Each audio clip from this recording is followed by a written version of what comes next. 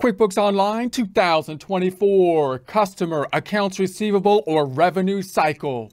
Get ready and clear your mind because we don't overanalyze. We intuit with Intuit's QuickBooks Online.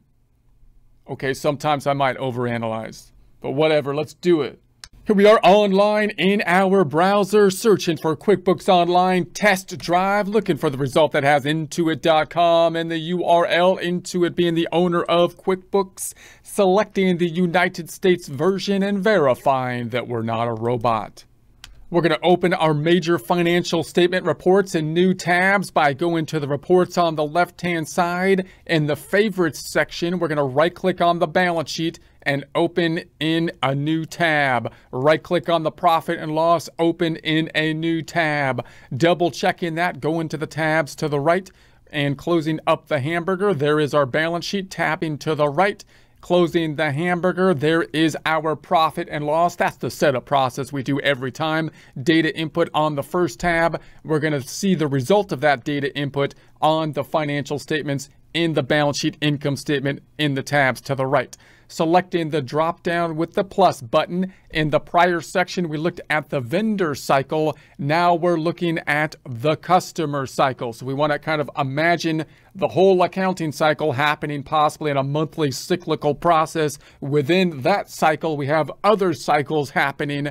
The vendor cycle, money ultimately leaving us typically for the purchase of goods and services. And then the customer cycle, ultimately money coming into the business for the goods and services that we provide. So just like with the vendor side of things, with the customer side of things, we have to remember which side of the table that we're on, which is usually a little bit easier. It clicks a little bit more in people's mind because we think of our customers. That's who's on our mind as business owners all the time, the customer.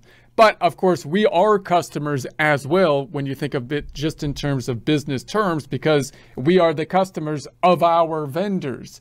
But from the accounting side or the bookkeeping side of things for QuickBooks, customers, of course, means that the people that we are doing what we do, we provide goods and services to the customer. And at the end of the customer cycle, we would hope that money would be flowing in for those goods and services that we provide. All the data input forms down below, like with the vendor cycle, are typically forms that will result in journal entries that will be prepared. And we want to make sure that as we do the data input, we're doing the proper forms rather than just thinking of it in terms of journal entries, because the forms give us that tracking ability from a bookkeeping standpoint, so we can track, for example, who owes us the money and try to collect on it. So let's look at these forms in a flowchart basis first. I'm going to go over here to this flowchart. It looks more like a desktop flowchart, but we're just looking at the forms, which are basically the same for any kind of accounting process. And this is just a nice flowchart to work with. So we're in the customer cycle. Now, you could call the customer cycle the the accounts receivable cycle, which would typically be the case if you deal with accounts receivable. That means you're on an accrual basis. You could call it the sales cycle, sales being revenue, or you could call it the revenue or income cycle. Now let's go from the easiest cycle to the most complex cycle, noting the easiest cycle is going to be a cash-based system, and even easier or even further to the easy side than a cash-based system, one in which we can basically record our transactions that are our electronic transactions from like a gig work kind of system. A platform pays us, for example, so we can record revenue with simply the deposit form as it comes through the bank feeds. That would be the easiest thing to do. However, you don't just have the choice as to whether you can do the easiest thing, because it will depend on the industry you're in.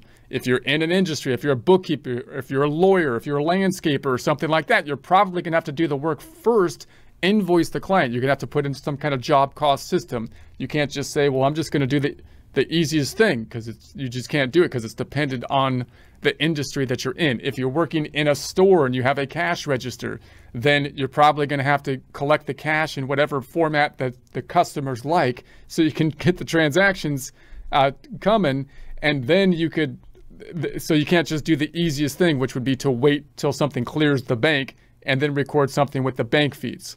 So it will be dependent on the industry. The industry that would be the easiest to do would be something like gig work. You do work, somebody pays you, and when they pay you, you just wait till it clears the bank, and then when it clears the bank, you're going to record the transaction as a deposit form, but go into an income account at that point in time.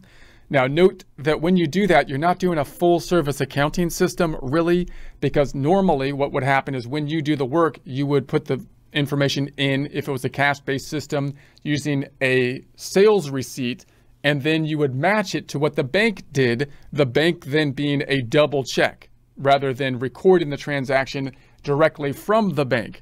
However, the easy thing to do, if you're able to do that, is, and you feel secure about the transactions, is simply to record the transactions after they clear the bank. And because there's not a big timing difference, because there's not checks involved, and we're feeling more and more confident with these electronic transfers, that could be the easiest thing if you're in like a gig work type of situation and a platform is paying you. We also lose some information because the invoice and the sales receipt forms are usually the forms used to record revenue, not the deposit form.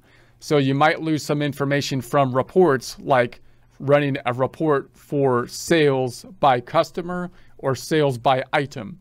But again, that might be well worth it if you're just able to do it nice and easily by recording the deposit form as it clears the bank. The second most complex one would still be a cash-based system, but one in which you have a cash register, you're working in a store or something like that. In that case, you might be getting paid multiple different ways. You might be getting cash, you might be getting credit card payments and electronic transfers and so on.